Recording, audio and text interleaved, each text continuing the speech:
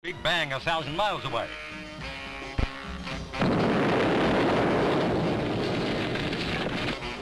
Trixie Kent had done it again.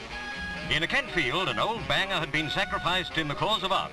For when Trixie isn't peeling off her clothes in a London strip club, she's blowing up cars and putting the pieces together again in weird and wonderful shapes. Auto art picks up the pieces of a once proudly polished motor car and alters them out of recognition. Gaskets and gears, wheels and wipers, Trixie transforms them into metal Mona Lisas.